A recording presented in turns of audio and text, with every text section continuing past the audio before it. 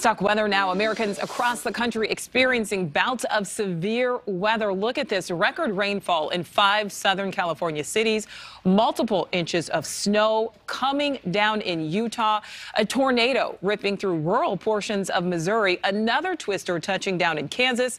And now the East Coast, including New York, being slammed with a powerful nor'easter. NewsNation correspondent Tom Negevin live in New York City. So, Tom, the storm is not done yet.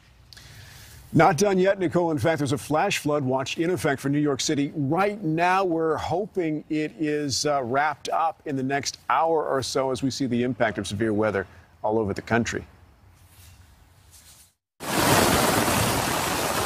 Overnight, torrential downpours in New York. We had teams out dropping sandbags around key areas, particularly in Queens.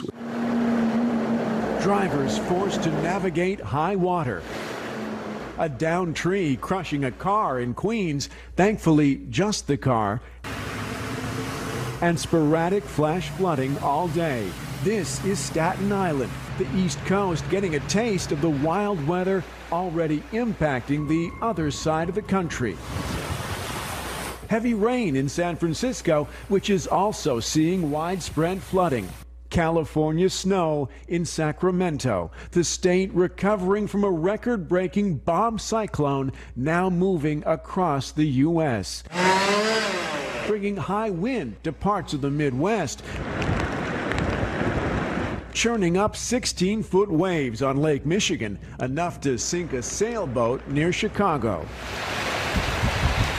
Steady rain still flooding streets across northern New Jersey, a state still recovering from the wrath of Tropical Storm Ida, which did heavy damage last month. If you're out on our roads and come across a flooded section, please just turn around.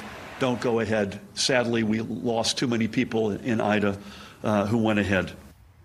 Flash flooding still a danger across the Northeast right now. We have flood watches in effect from Pennsylvania to southern New England, and rain giving us a break right now, Nicole, but expected to continue in a fairly significant way through tomorrow morning. All right, Tom, try to stay dry out there. Thank you.